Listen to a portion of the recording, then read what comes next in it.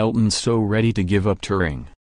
Despite recently turning 71, the singer showed no sign of retiring his fashion sense, making a statement in a red suit with a Chinese dragon emblazoned on the back as he left Annabel's in Mayfair, London, on Wednesday. While his fondness for fashion is going nowhere, Elton revealed recently that he has decided to give up touring so he can spend more time with his children, Elijah and Zachary. Speaking about the decision last month, Elton said, "I'm looking forward to saying goodbye to touring. It's not a publicity stunt. I've had enough. Children give us so much joy. I don't want to miss too much." He added of his two kids, "They're so funny, they're great kids, they keep us amused. That's why I'm coming off the road after this world tour. I need to be there for them and I need to spend that time with them.